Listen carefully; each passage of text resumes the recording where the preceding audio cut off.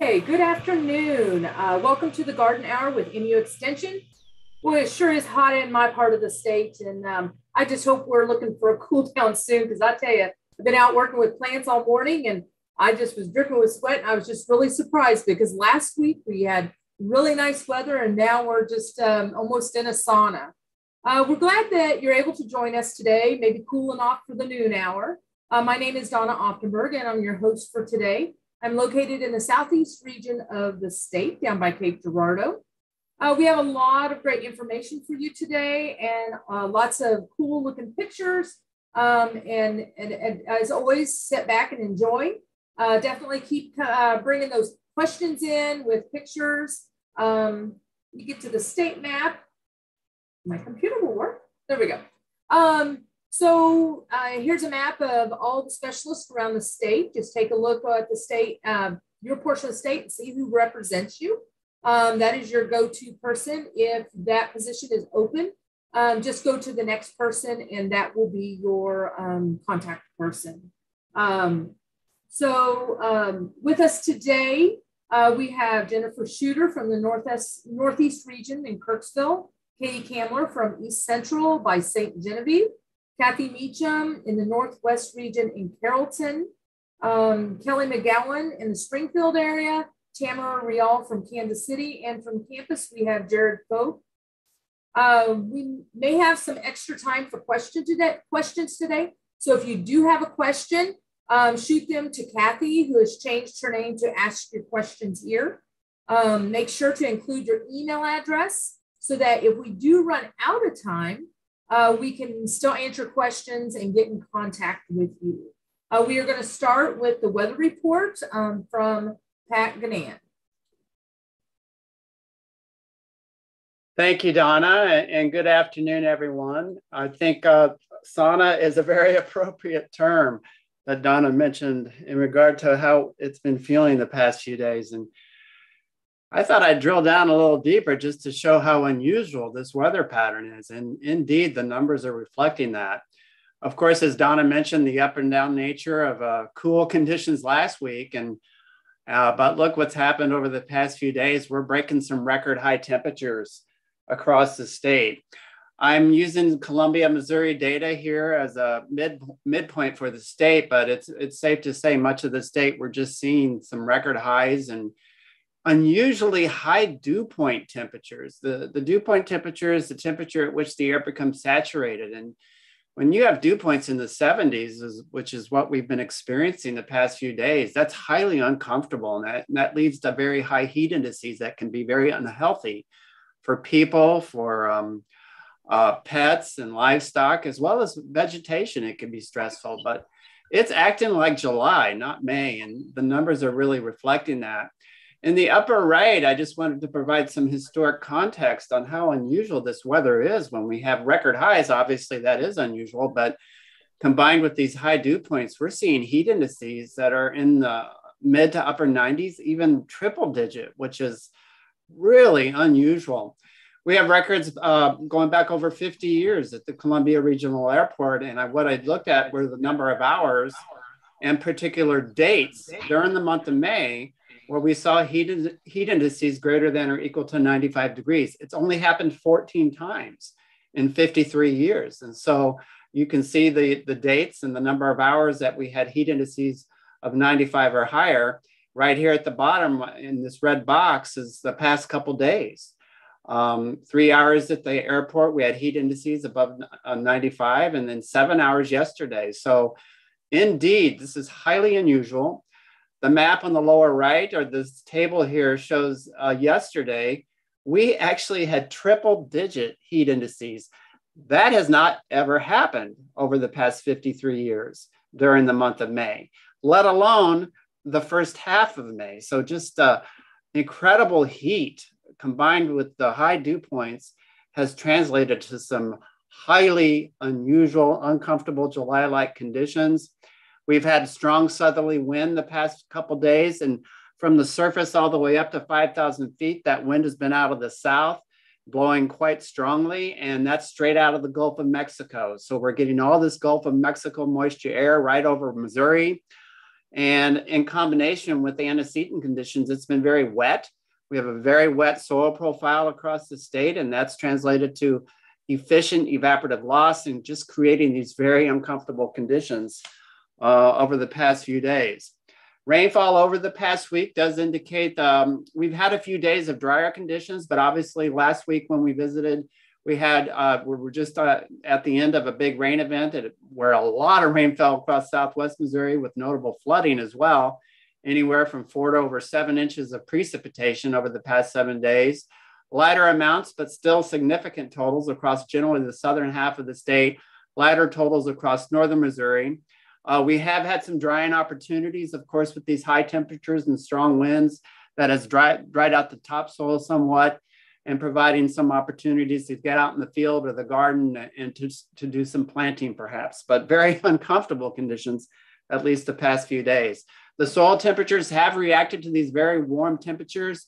Again, looking at some of the Columbia data as the midpoint for the state, the blue line is the long-term 2-inch bare soil temperature for much of May, and the red line is what we've been experiencing over the past few days. You can see cool conditions last week, and of course, these unusually high temperatures. We're experiencing soil temperatures, average soil temperatures running in the 70s at the 2-inch depth. On the right, this is just from a few minutes ago. These are the soil temperatures from the Missouri Mesonet, indicating, again, very warm conditions, generally in the 70s, even some 80s for the bare soil temperatures.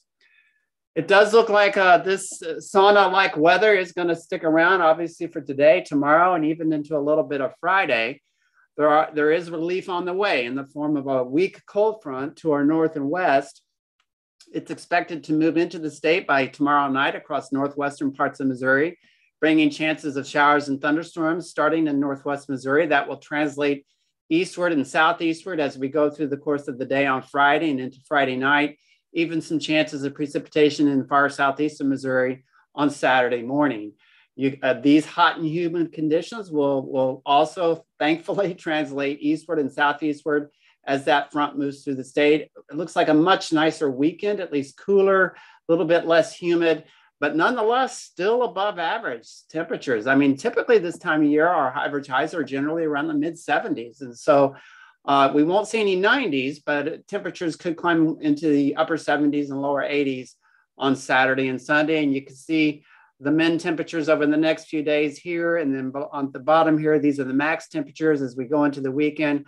Obviously, very uncomfortable conditions today, with highs reaching again near record highs in the lower 90s across much of the state. A little bit more cloudier conditions for today and tomorrow. Some hot temperatures, but by Friday, more clouds associated with that front will temper the temperatures a little bit, bring them down a little bit, but still above average in the mid to upper 80s. By Saturday, you can see Saturday and Sunday, much nicer conditions. It looks like perhaps the pick day of the entire week will be on Sunday with those cooler conditions and less humid as well, which will be nice. Forecasted precipitation over the next 7 days. Of course, we have that chance of precipitation starting Thursday night in northwest Missouri and then across much of the state into Friday and Friday night.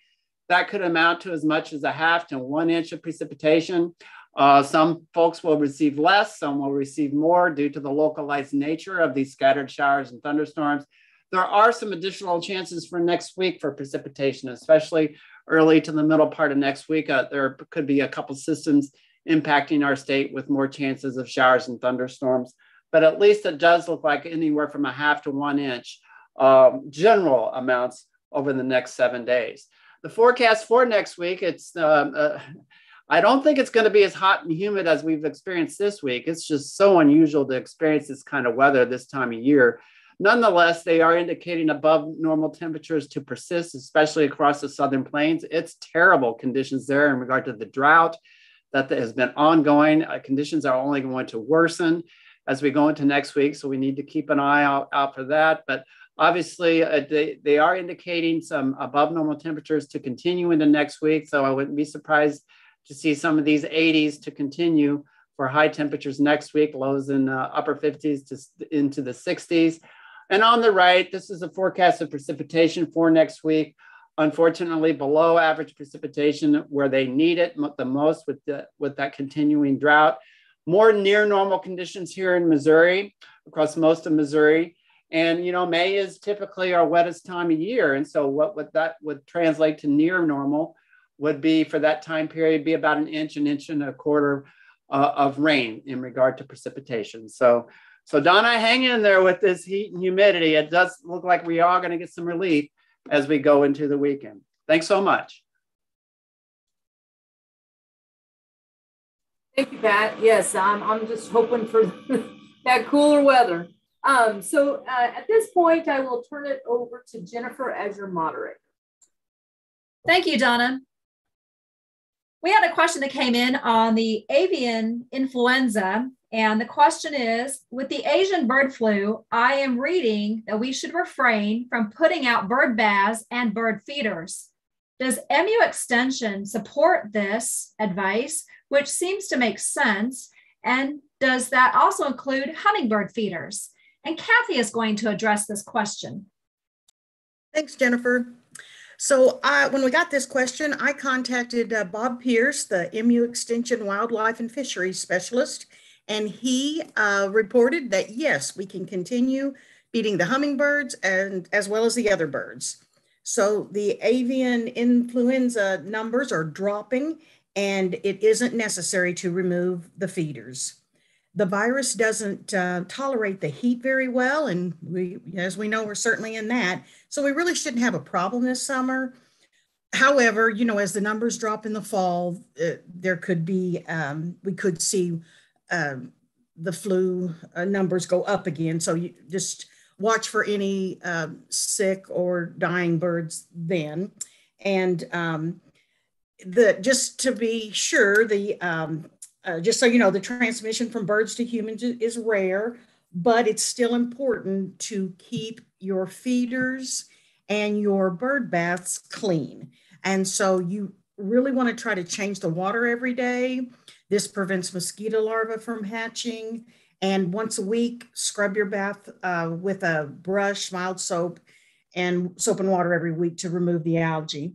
If you do see dead or sick birds, report it to the Missouri Department of Conservation or MU's Veterinarian Diagnostic Lab. And we're going to put in the chat a link that Bob provided for us with more information. And that's all I have. All right. Thank you, Kathy. Well, people are starting to buy, or they already have bought warm season bedding plants. And there's just a lot of bedding plants out there available at local nurseries and garden centers. And people also have questions about watering bedding plants. So Donna is going to tell us about choosing a healthy bedding plant as well as watering. So we are in the prime of picking bedding plants, buying them, and planting them. So I get a lot of questions about what is a good bedding plant to pick, or what should I be looking for? And for the first thing I want to talk about is good foliage color. A dark green or medium green is a signifier of a healthy plant. Try not to pick plants that are yellowing or have brown edges. Always try to stick with plants that have that darker green or the medium green. And sometimes that green varies based on what variety you're picking. And that's why I say it can be a medium green. And so basically avoid anything that's not green. Keep it going. You know? Another thing is you want to make sure that the plants are nice and filled out and a good size for that variety and for that size of pot that it's in. You know, a lot of times these trays are crowded together. And so when you're going and picking plants, they look like they're really nice and full until you pull that plant away from the other pots. And so that's one thing I encourage you to do when you're looking and browsing. Shuffle those plants around and take a look at how big they truly are, because a lot of times they're a lot smaller than what they look like. You want one with good branching, good size, lots of growth tips. Once again, no browning, no yellowing, but a good size for that pot, because plants are expensive. So I want you to be able to get your money's worth. Make sure they're compact and bushy. Not everything's like a tomato plant I put on the left. The bigger the tomato plant, just you can sink it. So all that stem can become a lot of roots. Not all plants are like that. So we have to really be prepared to look around, look for plants that, once again, fill their pot, have nice, compact, bushy growth. You don't want anything long and lanky. You don't want stems that are bent. You don't want long internodes. So that's the distance between the two nodes. And you want a lot of good growing tips, especially when you're dealing with herbs or annuals and even perennials. You want to buy something, worth the money that you're paying for. And this is one of my favorite things to do is pull the plants out of their pots. The roots of the plant should be white, and they can be off-white, but we try to avoid brown roots or black roots. And you want quite a few roots. And, if it's got one or two roots and you can tell that it was just transplanted, that's one thing.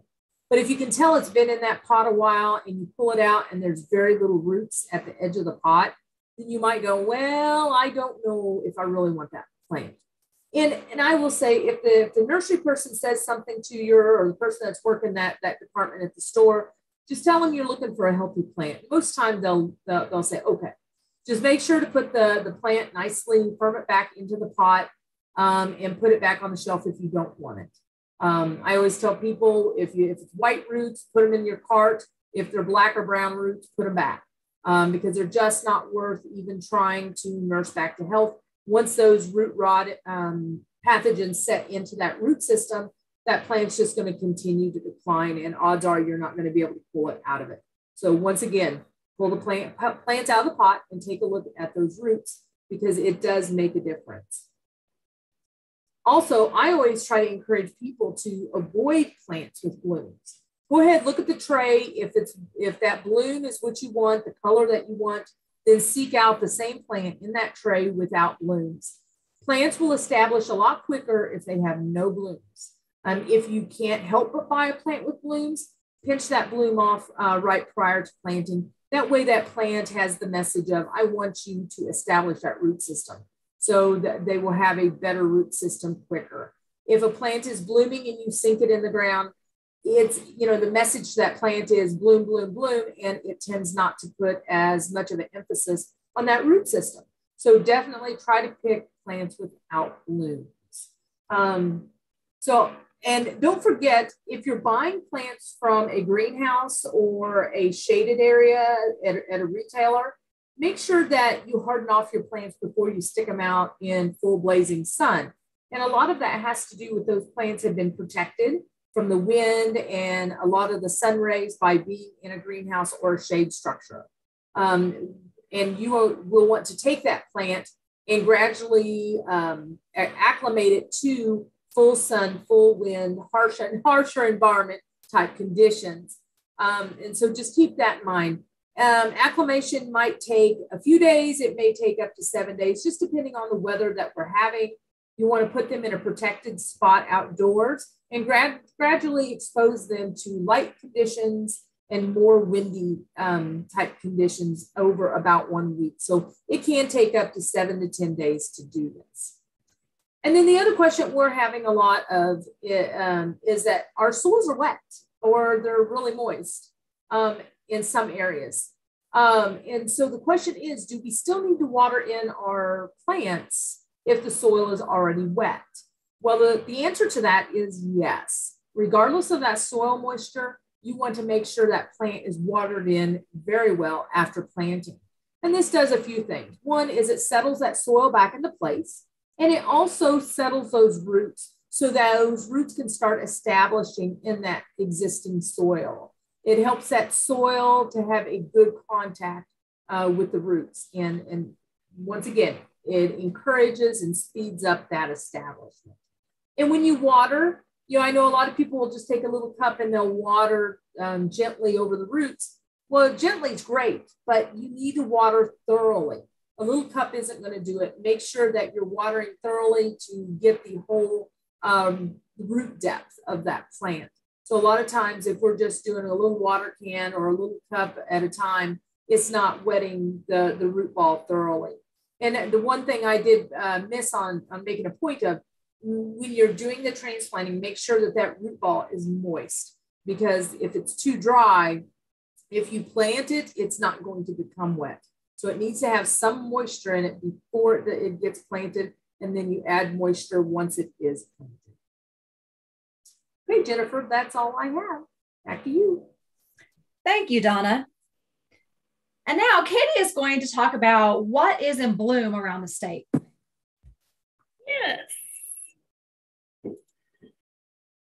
So this time of year, all right, are you seeing the right screen? Yes. Okay. So this time of year, I love getting out and about and seeing what is in bloom. You know, I used to go mushroom hunting, and what I always found during mushroom hunting was actually seeing what was blooming. So I finally just basically given up on mushroom hunting and go wildflower hunting instead. And Donna, Kelly, and I had an opportunity to do some hiking in South Central Missouri this last week. And it's fun to go with other horticulturalists, so nobody complains when we all stop and look at all the flowers. So this is just a short snippet of a few that we saw last week. So on the cover here is Golden Alexander. Another name for it is wild parsnip. Trillium is another one that is blooming right now. It's one of my favorites. Those three leaves are pretty obvious, and they do come in different colors, and they are native to a lot of the northern states and eastern states, and of course Missouri. So this is kind of the maroon or brown trillium. Obviously very distinctive with those three leaves and that very different flower. Dwarf larkspur is blooming now. It's, as you can see, some color variations here. And then there's another color variation that has the back of that flower is actually more blue or purple. So this is a fun one to see, and one that I always enjoy. The other neat thing about this one, it makes great pressed flowers. If you're growing any type of larkspur or delphinium in your own garden, this is the native variety. There are also many horticultural varieties out there. Jack in the Pulpit is a fun one. It was funny because at first I thought I was seeing Trillium leaves that weren't blooming, because in the bottom of this picture, you can see those, once again, that three leaf. But I was like, oh, that doesn't look quite right until I saw it blooming. I was like, oh, yes, those are Jack in the Pulpits. So it has that very distinct name, a green flower. So you really have to be looking for it. But we saw quite a few Jack in the Pulpits blooming in various spots. This was a fun spot. This was a bluff, and I have always been a lover of ferns. I did not particularly look up to see what variety of fern this was, but the mosses and lichens growing on the rocks. The columbine was on this bluff, blooming beautiful. When the columbine is blooming, that is usually a good indication of when to put out your hummingbird feeders, because it is one of the first native plants that is very attractive to hummingbirds. And that's always my indication. The columbine is blooming, I'll put out my hummingbird feeders. Also on this bluff, it was neat to see, and I would think later in the season, this plant here and here, this was the wild native hydrangea, was actually also on this bluff. Wild geranium, we saw lots and lots of wild geranium, which was very pretty on that woodland floor. And it makes a great background, those different leaf textures. And of course, then there's some poison ivy in there too. So, you know, be careful when out walking in the woods. This is the yellow native honeysuckle. I was so excited to see this. We actually stopped in the road to get out and take a picture of this, because this is the first time, while I knew we had native honeysuckle, this is the first time I'd ever actually got to see it in person and growing wild. So it was neat too, because the wild geranium was in the background. You can also see with this native honeysuckle, the leaves wrap around that stem and look very different than the invasive honeysuckles that we deal with. We were excited to see this one, and it wasn't a milkweed that I was familiar with. This is called a four-leafed milkweed, or I think we also heard it called world milkweed because the leaves were in sets of four rolled around the stem. So this is a milkweed that is blooming very early and was neat to see. There's lots and lots of different kinds of milkweed. This is a fun one. It's called yellow star grass. It's not actually a grass. It is in the lily family and really pretty, those bright yellow star-shaped flowers. There's another one called blue-eyed grass that I also have blooming right now that is another favorite of mine, another one that's in the lily family. Wild ginger, you know, I've heard about wild ginger for a long time, know what it is. People use it in their landscapes, but this was the first time I'd actually got to see it in its native environment. So lots of those heart-shaped leaves. And this is what the bloom looks like. The bloom isn't showy, it's underneath that foliage. And once again, some poison ivy in the picture. So we should have made a game to see how much poison ivy you could also spot. Another favorite, rose verbena. This is, most people are familiar with verbena, the horticultural varieties, which come in all colors and variations, which are fun. This is the native rose verbena, and it likes to grow in the Ozarks in rocky, bluffy areas. And it is neat because it will bloom all summer long. The other interesting thing about it is depending on where you have it in the state, depending on soil type, the color is a little different. In some areas, it's more purple. In some areas, it's more rose colored. And that's the last one I have. I had many more pictures of wildflowers that we saw, but I decided I'd better limit it because we didn't have enough time to share them all. But I encourage you, with the weather being nice, to get out and enjoy the native plants of Missouri. Thank you, Katie. And yes, it is fun to walk through the woods and look at all the native wildflowers. And I went mushroom hunting with my son last weekend, and I did more wildflower hunting, like you said, than I did mushroom hunting. But we weren't finding very many mushrooms. And yeah, I was stopping to admire the flowers and take photos of them. And it is fun just to walk around in the woods or a woodland area and look at all the pretty wildflowers. So thank you for sharing your wonderful pictures there. I'm glad you had that opportunity to go out and see all those. It was a lot of fun. Okay, so now it is time for our weekly Friend or Foe with Tamara. Hi, everyone. All right, so let me go ahead and get this up. All right, so you should be able to see something, and let me go ahead and launch the poll. So is this a friend or a foe, neither, or does it depend? I'll give you a few more seconds. All right, you have a fairly confident crowd on this one. All right, so 3, 2, 1, I'm gonna end the poll. All right, and I'm gonna share the results. All right, so you can see that no one said that this is a friend. We have a lot of foes. Some say neither and some say it depends. Well, let me tell you what I decided. So here we go. So I'm gonna say that it depends. So this is actually a May or June beetle, juvenile. It's called a grub. And we have a few species of white grubs here in Missouri, and there's actually an easy way to determine the species. You can see that these are the 4 species right here, and you actually have to look at the raster, and I'll show you where that is, to be able to determine the species. So you pick it up, you flip it over, you look closely at the bottom end, that right here, that's the raster. And then there's a distinct pattern that's on it that will help you identify the grub.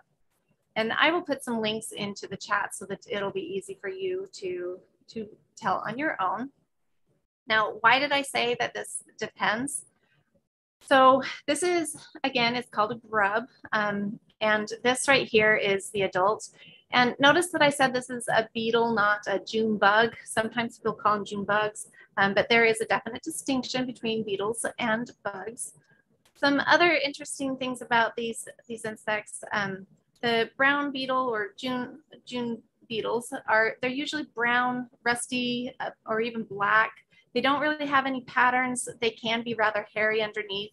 They are nocturnal, so if you don't want them in your yards, I suggest you turn off your lights at night because they will come to them. They are rather flimsy or clumsy flyers as well. Now, these grubs can be very big. They can be, you know, around 2 inches, but it can depend. So it can be 3/4 inch to 2 inches, but they can be kind of big. And the adults will eat plant leaves and they'll eat flowers. The larvae can eat the roots, but they also eat decaying plant material in the soil. So that's not necessarily all bad. So the way that you can tell if they're actually a pest is you need to cut a square foot of sod in your yard in several places. And you pull it back and you count the number of grubs, and then you need to inspect that raster to be able to figure out what species they are. And the reason for this is it's perfectly normal to have these in your yard. So in a lot of ways, these are rather neutral insects. However, if you have more than 10 masked Schaefer grubs or more than 5 May or June beetle grubs per square foot, you might need to do some sort of a treatment at that point, because then it can become more of a pest issue and you can end up with problems. But if there are fewer than that, then it really is, it's a neutral situation and it's not really a pest. And it's also, again, important to be able to identify them, because I didn't just say if there's 10 grubs or if there's 5 grubs per square foot. I actually gave you specific recommendations, 10 masked Schaefer grubs or 5 May, June beetle grubs. So it is important to be able to identify them. Now for treatments, there are some various chemical treatments. There's cedar oil. It's a deterrent of feeding for these white grubs. Neem oil, garlic juice are also some that people have used. There are some other synthetic chemical formulations that you can use. You do need to make sure that you water them in thoroughly. Otherwise, it's not going to be able to work. It'll just pretty much be a useless treatment. So that goes back to what we always are saying. If you do need to use some sort of a treatment, please make sure you follow the label very carefully. The label is the law, and it's there to protect you and our environment. So that's what I have. Thanks.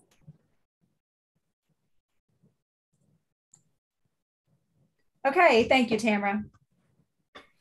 Well, we're dealing with weeds, lots of weeds due to the warm temperatures that we're having this week and all the rain that we've had. And we're going to try to focus on some different weeds each week. And today we're going to talk about hemlock, because we've had a hemlock question come in, and Kelly is going to tell us about identifying hemlock and what you need to know about it. Okay, thank you, Jennifer. Can you see that? Yes, I can. Okay. Yeah, so this is a very timely topic, because I've received several inquiries about this over the last couple of weeks, and it is poison hemlock. So let's talk a little bit about this weed. So poison hemlock, and this is the scientific name, it's in the carrot family. So it's kin to some of our garden herbs and vegetables as well. But this is a pretty widespread toxic biennial plant. And it can be found about anywhere. It can be found in lawns, it can be found in open areas, fields, vacant lots, roadsides, just about anywhere. And you did read that right, it is toxic. So let's talk a little bit about why we're concerned about that. So all parts of the plant contain a toxin. And whether it be the leaves or the stems or the roots, it all contains this toxin. And if it's ingested in large enough amounts, it can be deadly to both us as humans and livestock and animals. As far as skin irritation, I haven't heard a lot of reports from just getting a skin irritation from rubbing up against it. But with that being said, everyone is different. So if you do have poison hemlock on your property or in your yard, just be mindful that it does contain toxins and it can affect everyone differently. Now, a little bit about cattle, and I know that this is a homeowner forum, but I do want to mention that poison hemlock, there's a lot of concern with people that have livestock, because not all livestock will readily eat poison hemlock. They might take one bite of it and not like the taste and leave it alone. But occasionally you will get cows that will browse on it, or new calves, or sometimes that does happen. And if a pregnant cow ingests enough of the hemlock, it can cause deformities in the calf, and it can even cause death as well. So it has to be consumed in fairly large amounts for that to happen. But, you don't want it in your pastures in the first place, because you never know what's going to happen. So do keep that in mind. As far as humans, you would have to ingest quite a bit of that for it to kill you or cause any problems. And most of us are not going to be out there eating it anyway. And if you want more information about pasture control of hemlock, we do have some great guide sheets on our extension website, or you can contact one of our agronomists for more information on that. Now, there are some lookalikes to poison hemlock, and I've got some pictures here. Probably one of the most common plants that is misidentified is Queen Anne's lace. And Queen Anne's lace can also be found in many of the same areas as poison hemlock. They both do have an umbral type flower, and you can see that here, but the Queen Anne's lace is more of a solid flower, where the poison hemlock has some spaces in between the little clusters of flowers. The Queen Anne's lace also has fine hairs on the stem, and poison hemlock does not. And poison hemlock also has some purple coloration on the stem as well. Now, there are some other weeds and wild plants that are in this family that may look similar to hemlock. So if you have a plant and you're not sure what it is, you're welcome to send in a photo to one of us, and we can help you to identify that. But I did want to show you that there are some lookalikes out there to be aware of. As far as control, it is a biennial plant, which means it takes 2 years for it to complete its life cycle. The first year, it will have what we call a rosette stage, and you can see a picture of that here on the left. And the rosette stage is just kind of a low-growing first year part of the plant. It's very noticeable because it greens up very early in spring. And then the second year, it will send up its flower head and go to seed. The most effective thing that you can do is apply some type of a herbicide on that first year rosette. And that could be something like Roundup, or some kind of off-brand glyphosate, anything like that will take care of it. If you do notice that you have a patch of this, you may have to treat it annually or maybe several times of the year, because these do have quite a dense root system, and sometimes just a surface application of herbicide won't kill that root. But whatever type of herbicide that you do use, make sure that you're reading the instructions carefully and protecting yourself and applying it correctly as well. The key is going to be to not let this plant go to seed. Once it flowers and goes to seed, those seeds spread, and then before you know it, you may have a thicket of this plant. And they do get very, very tall. I've seen thickets of poison hemlock that are every bit twice as tall as I am. So, treat those first year rosettes, keep it mowed down. If you do have patches that are starting to send up the flower heads, and again, it may take several treatments before you're able to kill out the area.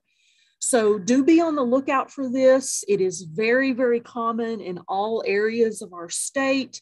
And, you don't have to be, you don't have to freak out about it if it's in your, in your backyard, but do be aware of it.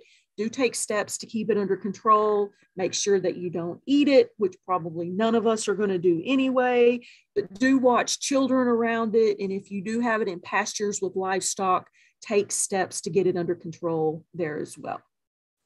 And Jennifer, that's all I have. Okay, thank you, Kelly.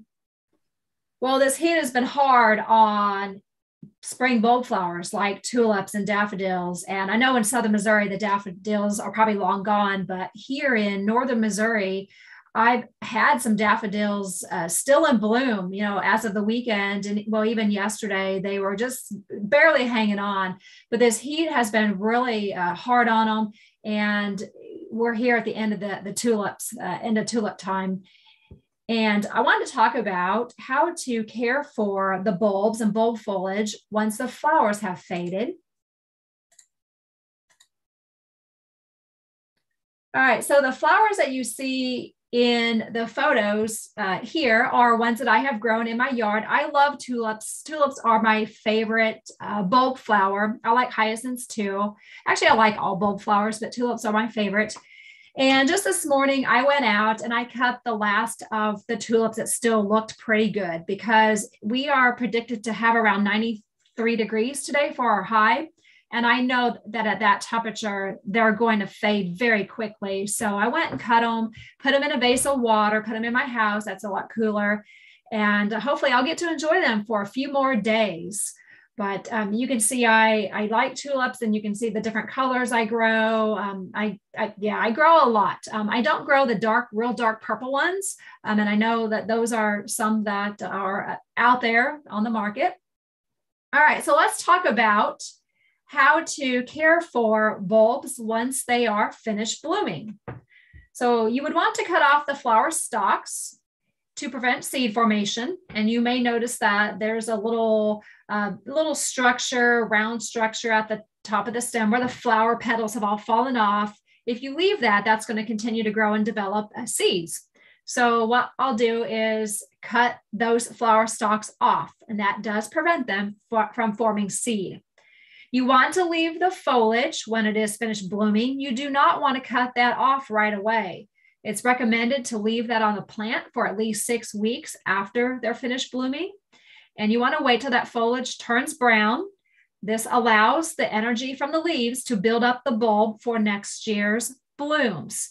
So if you cut it off too soon, the plants or the bulbs are not going to be able to photosynthesize and store energy in the bulbs to produce flowers for next year.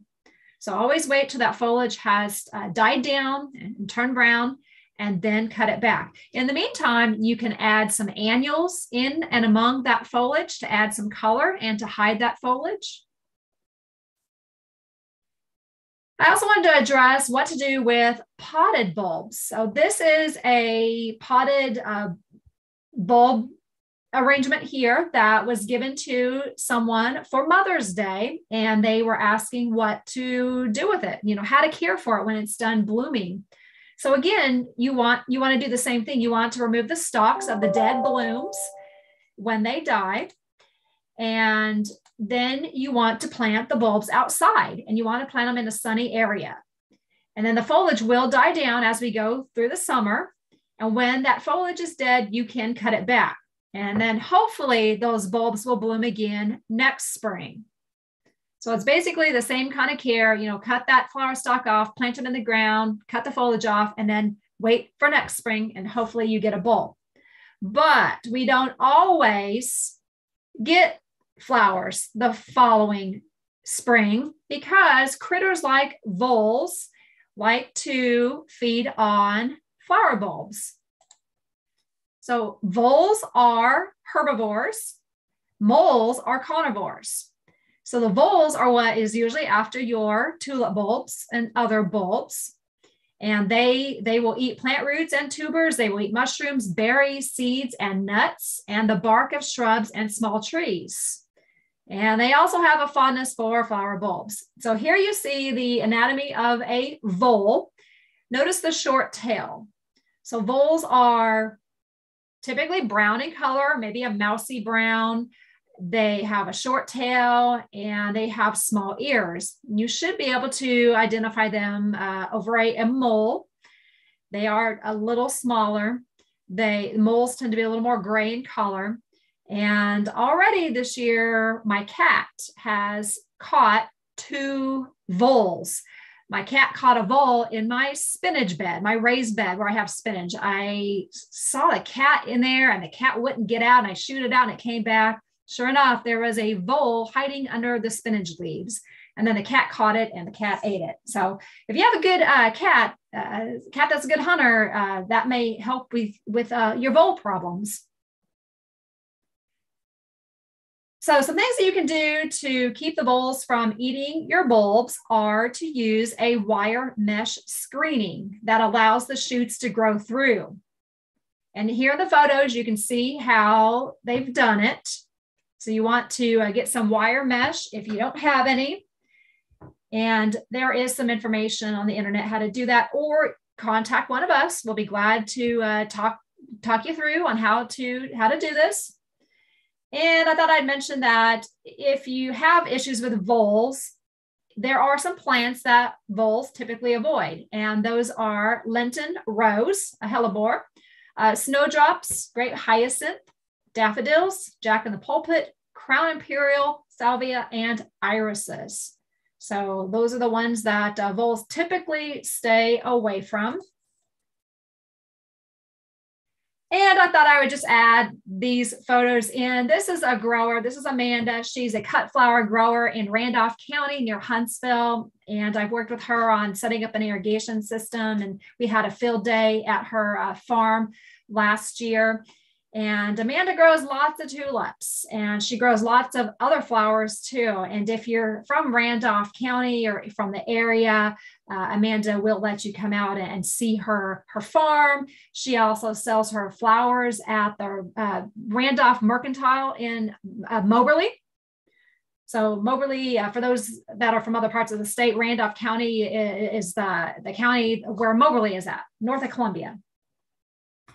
And then I like looking at the commercial flower farms. These are from areas that grow tulips commercially, and I think they're so pretty. And this time of the year, you'll see these circulating on Facebook or on the internet. And I just love looking at the tulip fields. And I've had colleagues or friends that have gone overseas on ag tours and seen these commercial fields. So. And that's all I have. Jennifer, we do have one question on that topic, and that is, should you add bulb food after flowering? You can add bulb food. That, some people do that. I don't. I never do, but it is certainly sold in garden centers. And it is, it's made for bulbs. So, that's just my thoughts on that. If the rest of you want to chime in, go ahead. Any other thoughts on that? I agree with you. I guess if I was not having very good flowering. So moving on to our last topic, asparagus is ready for harvest and people are picking it, I'm going to say probably throughout the state. Here in Northeast Missouri, we are harvesting asparagus at this time, and the asparagus beetle is a problem, and Tamara is going to tell us about that. Thank you. So, all right. So asparagus is a wonderful, delicious food, and we want to make sure that we're taking care of it. So I do have some resources I'm going to put in the chat for you on care, because we've already talked about how to care for asparagus, but right now there are some things that we need to do. We need to be picking it. Really, that's pick it, eat it, enjoy it, but also watch for the asparagus beetle. So we're going to talk a little bit about that, what you're going to be looking for. So there are actually two different kinds, but this one is the most common. It's the most significant insect pest of asparagus. So it's about 1/4 of an inch long. It's bluish black wings, have creamy yellow spots with red borders. I personally think it's actually a rather beautiful beetle, but I might be biased. So anyway, this adult beetle will overwinter in your crop residue or in trash or in around trees in your garden or field. But as soon as those spores start to emerge in the spring, this beetle will come over and it will start feeding on the spear tips. It also will start laying eggs on the spears. So this is what can happen. It's maybe a little bit hard to see, but if you look at this spear, you can see that it's starting to kind of hook over. And that's some of the damage that can happen when this adult beetle starts to feed on it. It also can turn it a little bit brown. So definitely want to control this. So let's see, this is the other asparagus beetle. It again is less common. It's kind of the reddish brown. It has 12 black spots. It is not to be confused with a ladybird beetle or a ladybug. This is also what the asparagus beetle larvae look like. Well, specifically the common asparagus beetle larvae looks like. So they are light gray. They have a black head. The spotted asparagus beetle larvae is actually going to be orange. So again, do not confuse these with ladybugs. The ladybug larvae also could be confused with the asparagus beetle larvae, but they're very beneficial. So what do you do if you find these things and these are the eggs that they're laying? What can you do to take care of this? Well, if it's a home planting, then you could actually go out and you could pick them off and put them in a bucket of soapy water. So that would probably be most effective for the people that are attending here, unless you have like super large plantings of this, and then you might need to do some sort of chemical control. For commercial growers, there are more control options available, but for home growers, there definitely are limited control measures. So anyway, keep an eye on this, look for these, and try to keep it from becoming a bigger problem this year and next year. That's what I have.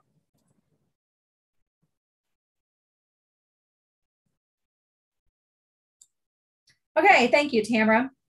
And that concludes our topics for today. At this time, I'm going to turn it back over to Donna. Okay, so did we have any more questions since we have about 5 minutes? Yeah, we did have one other besides the bulb question. Someone asked if wild parsnip was phototoxic. And yes, it has a chemical in it. Well, first I'll say that it also looks like Queen Anne's lace. It's also a biennial, and but it does have a chemical in it that can cause severe sunburn in people and animals if they eat them and then become exposed to sunlight. And so it can occur on the really light parts of the skin, but not on the dark parts. It's also toxic through all plant growth stages. And it's important, as always, as we mentioned, identify it correctly before you start control. Now, and it'll be probably pretty tough to control. Might need it more than one application of a herbicide to control it. And if it's really large, you may have to remove it by hand. Of course, you can talk to an agronomist if you're concerned about your animals. And you can talk to one of us if you're trying to identify. Did anybody else have anything to add about the wild parsnip? I don't know a lot about it. I just was able to find that real quick. Yes, I know about it. So this is Jennifer. We have had it in our fence line and on our property in the past, and we do try to keep it cut out and treated with herbicide. And my son and I have both been exposed to it, and it leaves on my skin. It bubbles up. It causes blisters, and I get affected by it worse than poison ivy. And it I mean, it lasts for several weeks before it really goes away. And then it leaves like a red mark on the skin. And my son, who at the time was probably 12, had, I mean, he blistered up too, but he had a red mark from where the blisters were for a few months. So it can last on your skin for a while. And we treated it the same way as poison ivy, but it just takes a while to go away. So it is not something you want to be touching with bare hands. I probably had gloves on when we were working with it, trying to get rid of it, but I probably had a short sleeve shirt on because it was probably 90 degrees or higher out. And that's probably how I got it, because I had it on my arms. He had it on his legs. He would be wearing shorts at 90 degrees. So yeah, don't touch it. It's not fun to have on your skin. I'll just say too that we got a comment saying, and thank you for this comment, great timely topics today. Thank you. And I'll just remind you to please send us any questions on timely topics or any other questions that you might have. We really like getting your questions and we love your comments. There's no more questions. Let me double check. Yep, no more questions, Donna. Well, I think in that case, here are the dates for the future education hours. So we're still doing every week on Wednesdays from noon to 1. And just remember that you can find any of these recordings at the YouTube MUIPM page. So you just go to YouTube and then type in the search bar MUIPM and it will pull up that page, and then you can watch the snippets. You can go and rewatch anything that had been live streamed. So there are lots of different good resources at that web page. And then of course, keep checking back from week to week since we are picking out a snippet every week to have as a mini video. So we're always adding to that website. Anytime you wish to have a question answered during this session, you want to go back to the original place you registered and you will ask your questions here. So just fill out this and your question down here. And there's also a way now that you can submit a picture. It would be helpful if I probably updated that. And I will have that updated for next week to show you how to upload a picture, or I guess it would be emailing a picture. So thank you for joining us. Hopefully everybody has had a nice noon break and cooled down from this hot weather, and give a few hours, we can get back there in the evening and get out and start planting once again. So join us next week on Wednesday at noon for the garden hour, and enjoy the rest of your day.